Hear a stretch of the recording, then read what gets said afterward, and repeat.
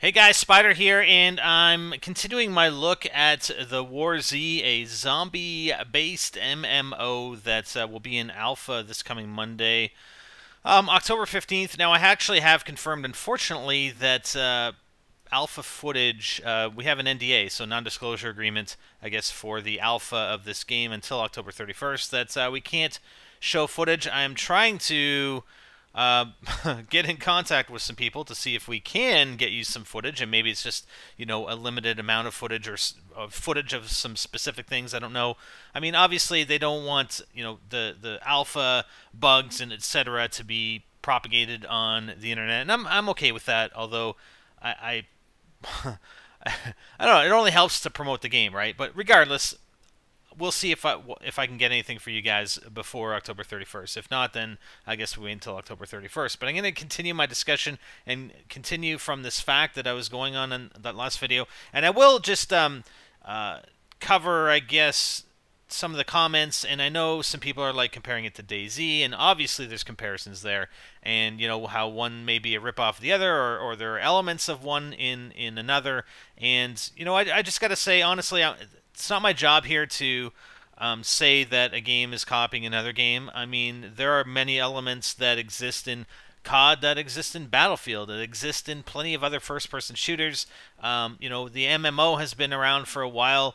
Is it such a stretch that, some people have thought about a zombie-based MMO? And if you look at the timing, really, the timing between when DayZ, I know it's been around for a while, but even, when it actually got popular, and the development cycles of these games, I mean, I don't know. I don't know if the dates actually jive. And obviously, the guys over at Warzy have indicated, yeah, there's elements that they've incorporated, that DayZ has incorporated, and that's just gaming, and that's the way it is. If you couldn't imitate elements from other games in any game, any new game, I mean, we wouldn't have these new games. We wouldn't have the progression of games that we have. And and you got to be careful too when you say one game copies another. And I just use the example of Minecraft. I mean, people complain about other games that kind of build on Minecraft, and one comes to mind like a Guncraft or a Fortress Craft, and those things. And people harp on them saying, well, you're just copying off of Minecraft, yet Minecraft was based on, elements of a game before it. So it's really hard to judge in this day and age. So let's just keep an open mind. And, there are going to be elements from a lot of games that are interweaved with elements from other games, right? So I don't know. I just want to say that. I know it's not very clear how I brought that out, but whatever. Let's just keep an open mind. I'm going to continue on with this fact. All right, so there's some specific questions here. How many guns can I have on me ready for action? We can have 2 hot spots. The first spot may hold an assault rifle, grenade launcher, sniper, crossbow, and other weapons considered to be the main, while the secondary slot can include handguns, possibly Uzis, revolvers, and melee weapons. You can also have your inventory filled with other weapons ready to replace your current hotspots with other arsenal. I heard you're making this game in only a year. Isn't that a very short period of time for the scale you're building? So again, look at the time frame of these games. Normally, MMORPGs can take over 5 years to create, but not to worry. We've been preparing the creation of the War Z for years, and we are using a pre-existing game engine called Eclipse, which is being modified to suit this game better and has been previously tested by millions of players worldwide with satisfying results. The majority of work we had to execute includes characters, art, animations, territory, and other second category subjects, which is not all that time-consuming compared to starting with a game engine from scratch. Now, they talk about here DayZ or the War Z. So which came first, DayZ or the War Z? The War Z has been in preparation for a very long time, involving us at Hammerpoint, tossing around ideas regarding the concept of a zombie MMORPG. But undoubtedly, the success of DayZ was an immense sign to us that a post-apocalyptic zombie MMORPG was the right way to go. How do I get infected, and what happens if I don't get a cure? Do I get to play as a zombie? You have a small chance of being bit by zombies as they attack you, and if you don't get a cure in time, your character will simply die. I guess you don't turn into a zombie, but that would be kind of difficult to incorporate. What happens if I die? Well, the War Z offers 2 separate difficulties, if you will. One's named Hardcore, where if your character dies, he or she dies forever. The other is called normal, which only you actually get locked out of the game for a bit. So it locks out your character and your gear if you manage to die for about 24 to 48 hours, and that's not finalized. You can continue with the same character instantly if you buy a revive item for the gold store or create new adventures with other characters as you wait, as they will not be locked out until they die as well. This can be accomplished either on the same account or a different one with a limit to 5 characters per account.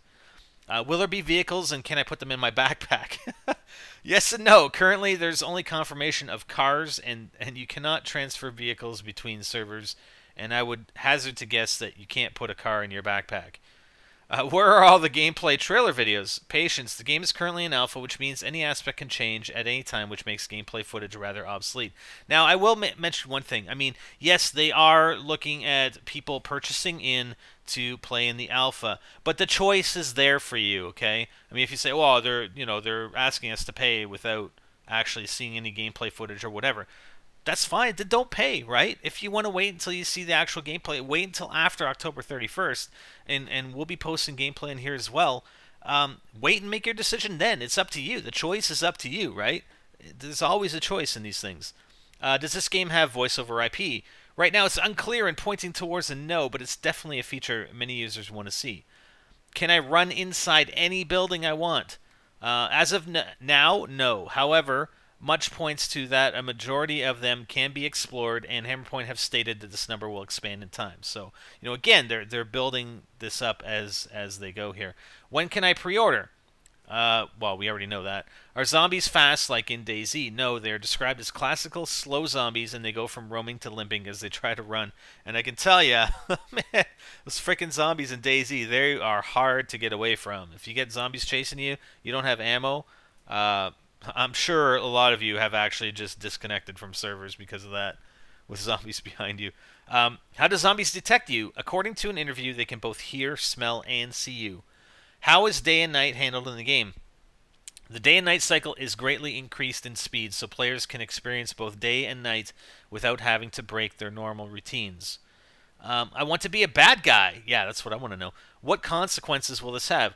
Well, for starters, most players will shoot you on sight as you achieve the bandit status, and certain settlements will not let you in. Some might even be hostile towards you, which means a much tougher experience. So it looks like people may not want to be bad guys in this game.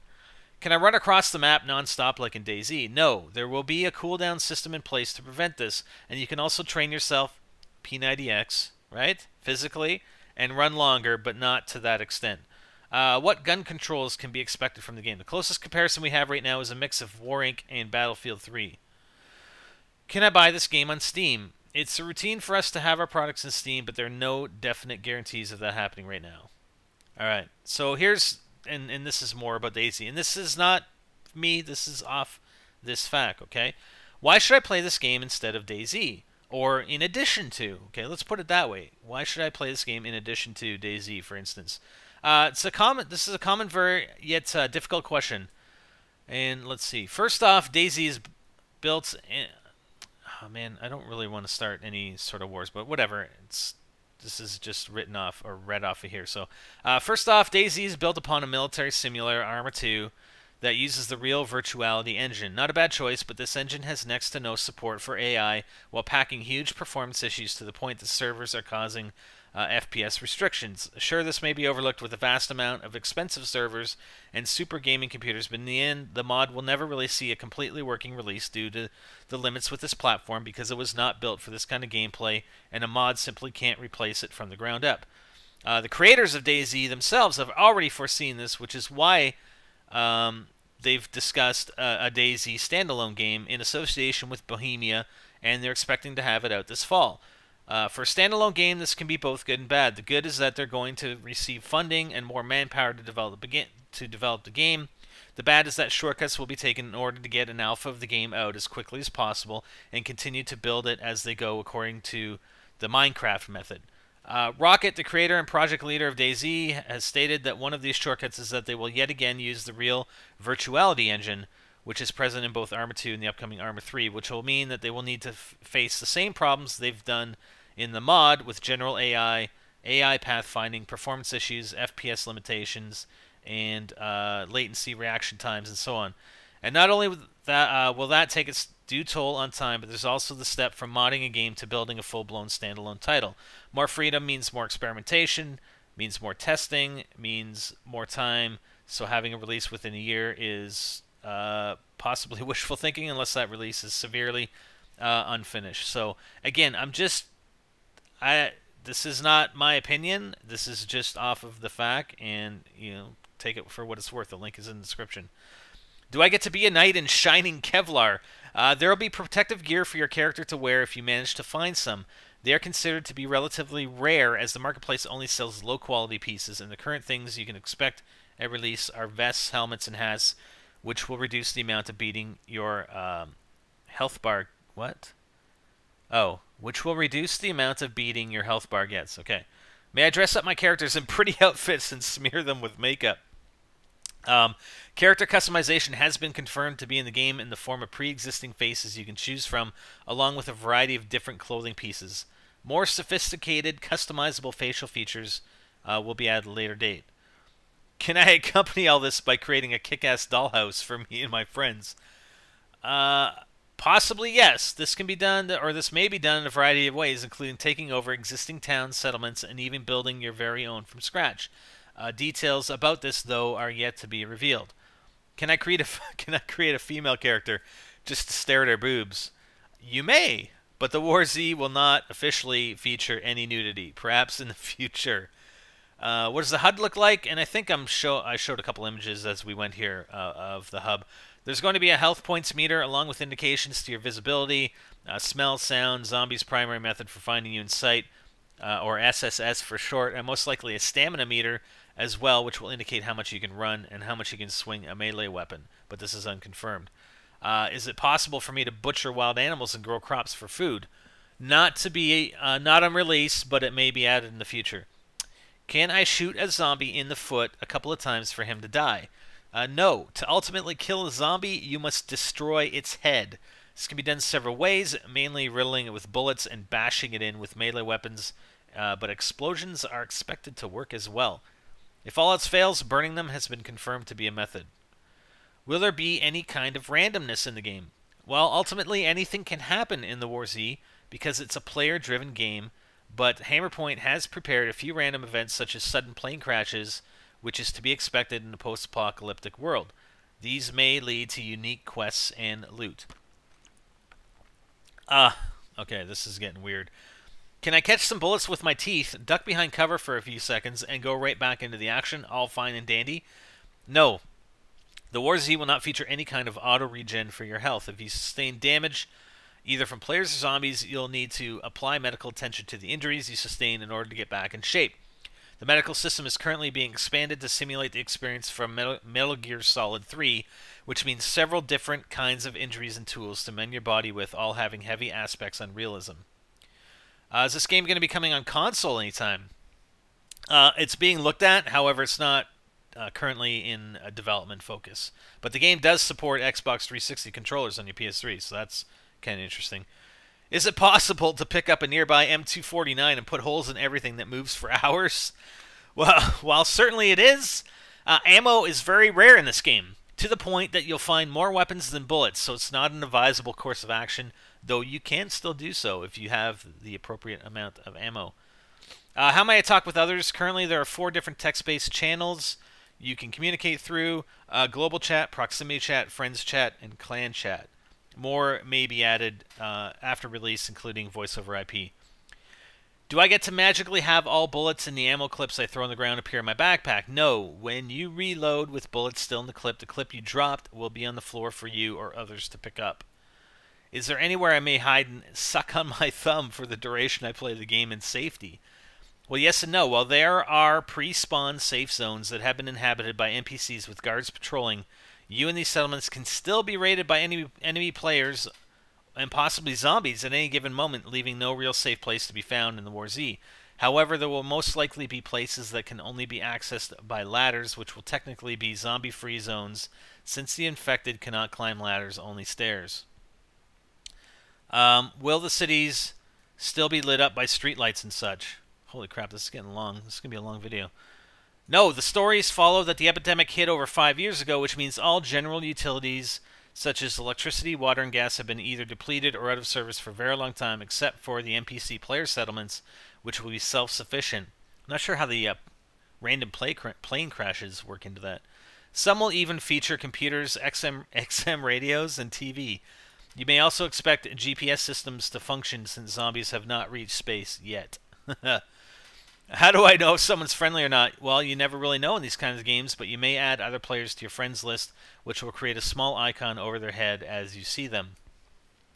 Is it a good idea to kill everyone I see for a prolonged period of time? In the long term, no. Be notorious enough and you'll end up on the most wanted list with an extremely high bounty for other players to ruthlessly hunt you down and cash in on. Hello, GTA? You'll also be restricted from entering and even approaching normal settlements to trade without being shot by both players and NPCs, thus severely hampering your abilities to conduct business, since there will only be one bandit outpost in the entire Colorado where you'll be able to buy and sell goods. Do I get to pick where my character spawns? After you've created your character for the first time, you can select an area where to spawn at and go wherever you want from there. If you want to play another server, your character will be logged out from the server you left and reappeared in the exact same spot where your location was in the other server. This is called the uniform between servers, and it will be true for all official servers you find. What mods will there be for my gun? Tons. There are accessories that change the weapon's hard stats, like foregrips, which can help reduce recoil and silencers for less noise, but more bullet drop, and cosmetic stats, like tactical flashlights, which will illuminate the area where your gun is pointing. More information will be shared closer to release. How much control do I have after my death? Well, quite a bit. Not only can you presumably instantly respawn with special gold purchase items with a relative proximity to where you died, but you can also arrange booby traps to be placed in your backpack. Now that's cool. There are other choices you can make as well, such as running into an exposed area or a building full of zombies before dying to make it more tricky for your assaulter to ravage your soon-to-be corpse. So, and that's assuming that a human is after you. What's the risk of hackers, hacksaws, whatever? Like any online game, the chance will always be there, but since the game is hosted exclusively on their servers, it will be next to impossible to have anything that isn't client-side, which means wall hacks will probably be the only script kiddie hack you'll encounter, and we're taking several measures to prevent that as well. Will I be able to bunny hop just like in Counter-Strike? While you can jump in the War Z, it's unlikely that the realism factors will allow any extensive maneuvering or acceleration of speed during jumps, since it will almost certainly drain your stamina as well. Do all characters on my account share their reputation and skills? No, that's just silly. Am I screwed if I live in Australia or around the Oceanic? Well, that depends. If we see any significant traffic from there, servers will be added accordingly directly in your region. Will I be able to pillage me some gold from other players? Directly, no. However, you can loot the items they purchase for gold if they are located in their backpacks during death. Can I start the game with an RPG? No. You'll spawn with a map and possibly some minor basic supplies and a weapon in hardcore mode. It's also taken for granted that you'll get a starter backpack to keep your items in as well. So you said something about reputation. Explain. Well, reputation and alignments will be calculated through a numeric system which will add or subtract values according to your actions in-game. Simply put, if you kill someone with a bad reputation, you get a good reputation. You kill someone whose reputation is better or equal to yours, and you will gain bad reputation. Can I go to I like this. Can I go over to Colorado and memorize all the terrain for an advantage in-game? While you're free to do so, it's kind of a silly question. It won't give any hard advantages because the map Colorado in the War Z is only based loosely upon the nature in the original Colorado. I had people disconnect in DayZ seconds before they died during an encounter, I guess. Will this be an issue in the War Z? No. While they may terminate their War Z progress, their character will still remain inside the game for a set period of time before being automatically disconnected if they are not logged off properly through a cooldown, much like other MMOs. Bravo on that, I must say. Bravo. Will I have to hold down control while camping, or is there a prone mode? It's something that's being planned to be added into the game and should be ready for closed beta, but we'll see. I pretty much only saw male zombies in the screenshots. Are there any female Zs? Yes, there will be. There's a lot of talk about ladder exploits where you can simply run into a city, climb up a ladder, and then log out. How are you planning to counter this? Nothing solid is planned to prevent situations like these as of right now because it doesn't really benefit to logging out above a ladder because you'd still be surrounded by zombies when you log back in, even on other servers since it's in a city. Should I update my DirectX for this game? Never hurts, but it will only support DX9 at its release, so unless you haven't played games in a long time, that won't be necessary. There are, however, plans for adding DX11 support, but it's not a priority at the moment. Should I expect any kind of glitchy zombie movement since the engine is from War Inc? No, the War Z's animations are all brand new. I had very painful experiences trying to play with my friends in DayZ due to all the different servers, broken browsers, and the lack of map information. Will this be the case in War Z? As the primary focus of the War Z is to build experiences with other people, Hammerpoint have included a group system where you can team up with a bunch of friends, join a server, and have everyone spawn in the same place. There are also clans, groups, and other social networking measures to be found as described above. Will I be able to keep my character and all his or her stuff after the closed beta? Yes, it's been confirmed that Hammerpoint Studios do not have any planned wipes for beta participants as the game is released. However, since the game will be in beta, there is a possibility of game-breaking bugs, which may essentially require a wipe whether they like it or not. Who gets into the closed beta first? Both giveaway winners and people who purchase the game will be granted access to the beta simultaneously. How are the elements of blood loss handled? Players will bleed according to the injuries they've sustained, be it a few drops from a minor cut or huge waves from being shot with a high-caliber rifle. These effects can be neutralized by treating the wounds, leaving the choice to first aid in combat or during a retreat to have tactical significance in the game. And lastly, will there be physics for items in the game? Guns, ammo clips, and other relatively small objects will all have realistic physics applied to them. Whew! Okay, sorry about that. There's quite a bit more here than I thought. Otherwise, I would have had more. I would have covered more in that first video. So again, this is just to present you with information, okay? And you know, if you want to wait for footage, that's cool. If you want to get in on the alpha, that's cool too. If you refer to the previous video, I talked about the methods and costs associated with taking part in the alpha that starts on the 15th. And if you want to wait until October 31st and actually see some gameplay, etc., of the game in full release, then wait until then. Wait until then. There's nobody pushing you or breaking your arm in order to go and try out the game in alpha. But I know I'll be in there, and I will try and give you whatever information I can, assuming I can give you anything at all due to the non-disclosure agreement. So we'll see. Anyways, and I'm sure people are going to leak footage anyway, but I won't do that. Sorry. That's it. That's all. I'm Spider, and I'm out.